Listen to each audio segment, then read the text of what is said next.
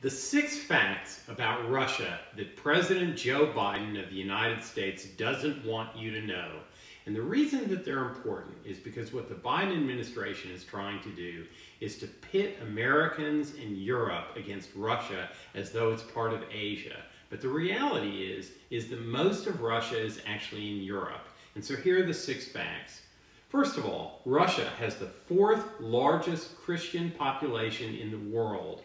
103 million people in Russia profess themselves to be Christians, and that's 73.1% of the population, according to Pew Research.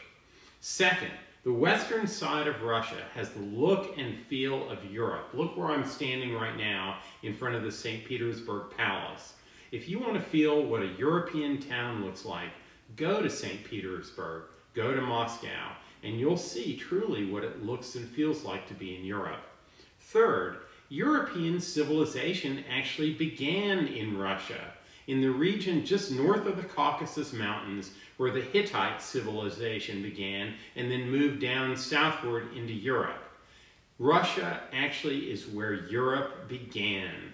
Fourth, Russia suffered more casualties in fighting against Nazi Germany in World War II than any other nation in Europe, and in fact, all of the nations of Europe combined had less casualties than Russia did in fighting and defeating Nazi Germany and Adolf Hitler.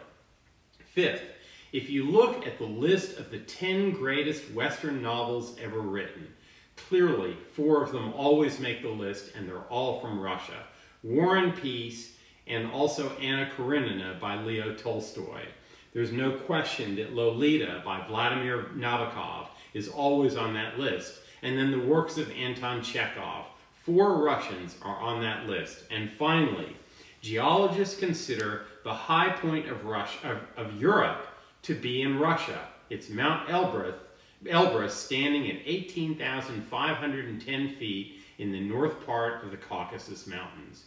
Russia is actually part of Europe, and that's something that we need to remember as we're dealing with the problem between Russia and Ukraine.